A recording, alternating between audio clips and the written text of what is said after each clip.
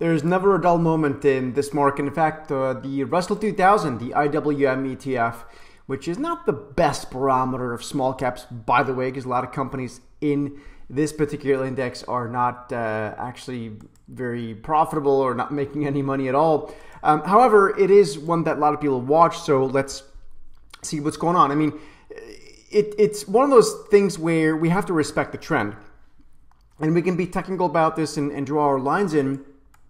And I think everyone can see that this is something that's probably not very bearish, right? So we see these sort of pockets of consolidation and now a move higher.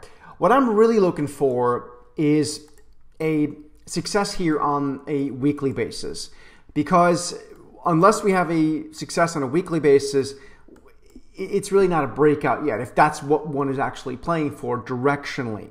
So I would be looking for that. The encouraging news, however, is the relative strength that we are seeing by the Russell 2000 or the IWM ETF versus the S&P 500, and you can see that relative strength there. So we're seeing, once again, more evidence of this broadening rally that we've talked about now since February. It's broadening. So a lot of things are doing really well, and technology in the broader sense continues to be a little bit hesitant. So we're seeing a broadening, but it's not just a broadening in the equity market. It's a broadening also in gold, which continues to go higher. Gold miners, which continue to go higher. What about uranium? Just yesterday, up like 7% on the back of Amazon saying that they're going to start investing in nuclear energy to power some of their businesses.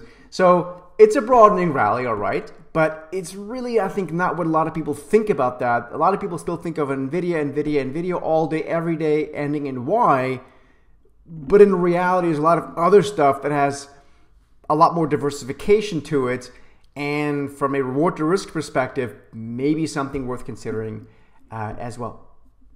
Hope it makes sense, and we'll see you in the next video.